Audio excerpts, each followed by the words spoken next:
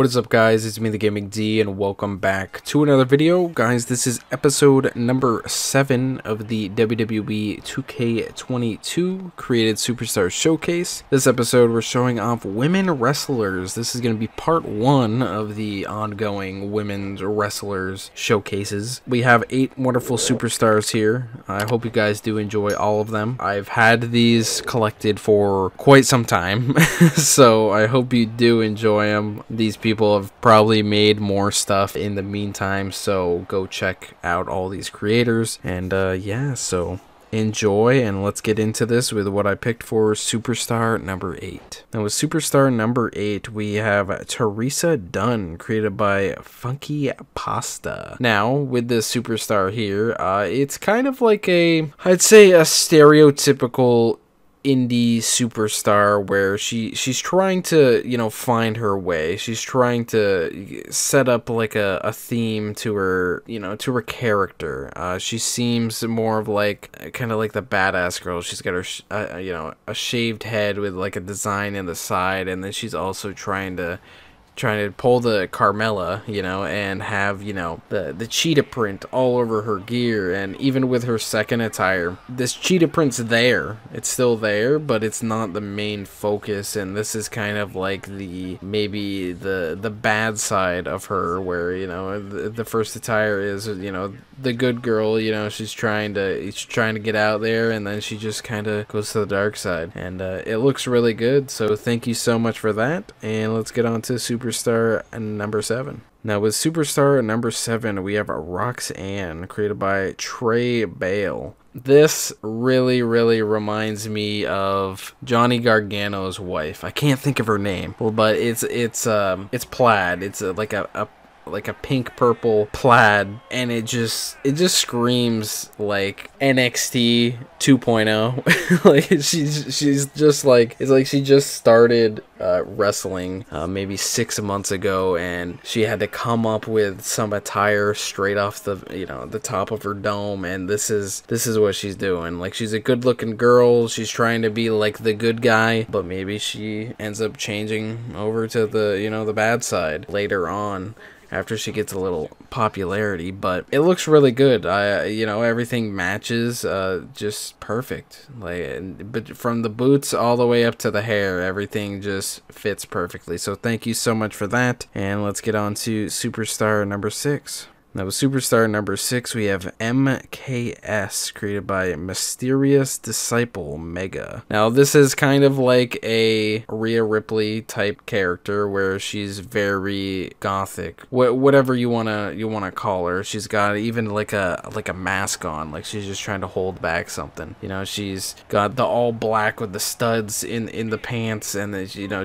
her entrance attire, she has the leather jacket with spikes on, and then she's even got like chains on her, around her neck. You know, like she's just an animal that's just waiting to come out. And she's probably gonna be an animal, like straight crazy. Like, I give her a mixture of like an Asuka and a Rhea Ripley. Like, she's probably a badass powerhouse like Rhea Ripley, but she's just crazy and just everywhere like Asuka, and I like it a lot. So thank you so much for that, and let's get on to superstar number 5. Now with superstar number 5, we have Lady Death, created by TeddyHercules. Now, the main thing that stuck out to me with Lady Death here is the white hair and the pure like white skin. It's like she's, you know, in the game God of War, like she's Kratos's sister or something. You know, she's ready to go into battle with, you know, her.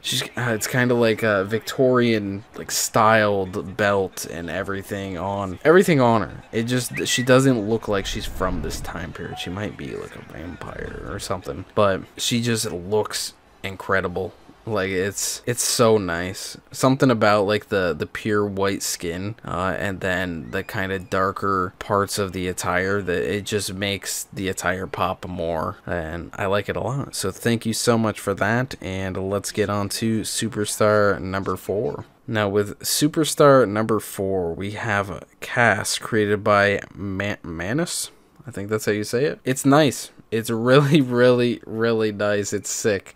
It's like a biker chick kind of theme going on with like the bandana. You know, you got the boots that have like the bandana print on them, and even on like the knee pads. And then once you get up into the gear, it gives me like a Victoria vibes with the, you know, the spider webs on it, but it's just a heart in the middle of it. And then you got, you know, the tatted up arms, and she just looks sick. She really looks like she really does remind me, like, now that I'm looking at her even more, she reminds me of the Undertaker's ex-wife.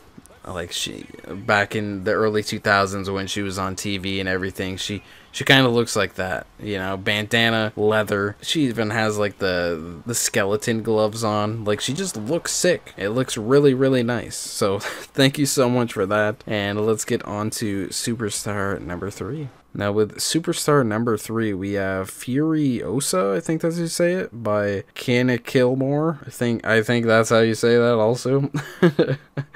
But with this superstar here, again, it's another one that's kind of demonic. Starting off with the eyeballs. If you can't tell, it's a little demonic by the eyes, and they're kind of just dark holes, you know, with a slight light into them. It's kind of creepy, and the you know, the crazy hair, you know, it's got the demonic theme to it. Just everything, the colors, red and black, my favorite combination, if no one already knew that. It looks nice. It looks really nice.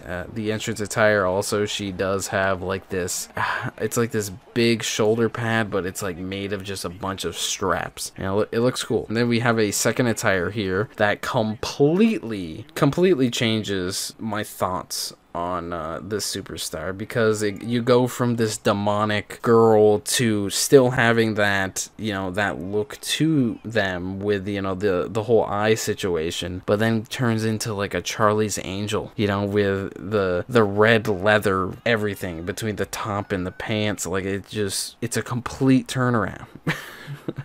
But like, it looks really, I like the second attire, I think more, just because it's just unexpected. I don't know. Yeah, I like it. I like it a lot. So thank you so much for that. And let's get on to what I picked for superstar number 2.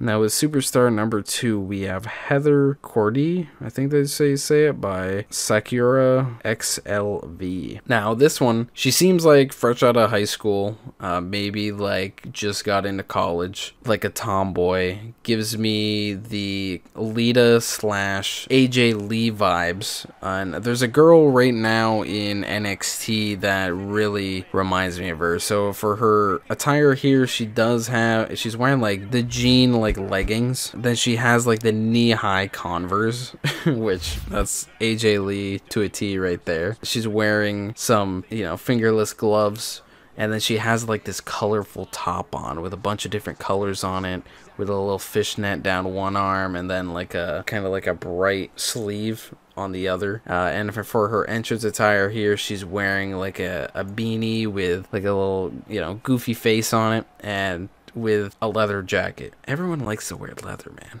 but it looks good. And she's different than these other people that are on here. Also, she's got dreads instead of normal straight hair. She just looks good, you know. She looks really good, but she does look small. So I feel like she might be able to get beat up pretty easily, but you never know. You know, sometimes the people with the prettiest faces and the smallest physique turn out to be the craziest, so you never know.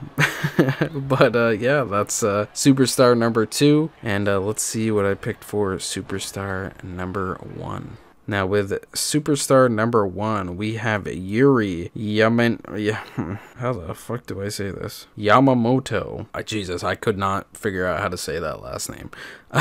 Created by JackJackmana. Now with this attire, or superstar, we have 2 separate attires for it. The first one, she's got this long, straight, blonde hair. Kind of has the crazy eyes going on. Like some of the other people we've shown off. She's got the Asuka line going across her face, and then she's taken a lot of inspiration from Rhea Ripley with the, you know, the pants, but instead of just black and gold, that means, you know, money. Money, money. Black and gold is a theme for this entrance, or this main attire here. The entrance attire for it, again, money. She's got this nice black and gold jacket going on with like the feathers going around the neck. You know, she's got the old school like round sunglasses, and then I forgot what it's called. It's not a fedora, but it's something else. I can't think of the name. It's like what the British police wear for their hats. On her head, looks very, very nice. Looks good. Then we go on to the second attire. Immediately, the second I saw this, gave me straight Mandy Rose vibes. She's wearing typical trunks, like wrestling trunks, wrestling boots, but they're high heels, so they're not typical wrestling boots. You know, normal wrestling top. She just looks like a wrestler, man, in this one. The first one, she kind of looks like a bodyguard or like she's just ready to just go below $1 million on, you know, something stupid. But the second attire here, she looks like a star. Like I could see her on NXT. Her entrance attire for it, she's just got this, it's like a darker gold for the attire, and she's wearing different sunglasses. You know, instead of like a leather or a black jacket, she's wearing kind of like this robe that looks nice. It's open in the front, so it's like you can see her, you know, her abs going on there, and it looks phenomenal. I like it a lot. There's a lot of detail into it. I can tell for a fact that when it came to you trying to customize the figure for the superstar, you took your time with it, because that body style isn't in the game. Like you had to put some freaking detail into doing that, and it looks very, very nice. So thank you so much for that, guys. That was 8 superstars, 8 women wrestlers that I found here on the community creations. If you guys would like to submit some for your own, you can do it on my Discord, link in the description, or you can just use hashtag TheGamingD when you upload your superstars onto the community creations, and then I can find them that way. If you're on PlayStation, please make sure that I'm able to message you. I know some people have privacy settings on, and it's just, I can't message you if those are on. So please, if you can, turn them off. I can message you, let you know you're gonna be in a video. If you're on Steam or Xbox, I'll try to figure out a way. I'll try to figure out a way. But I hope you guys did enjoy. If you did, please have a like, comment, and subscribe for more content like this. And yeah, I'll see you guys in my next video. Peace.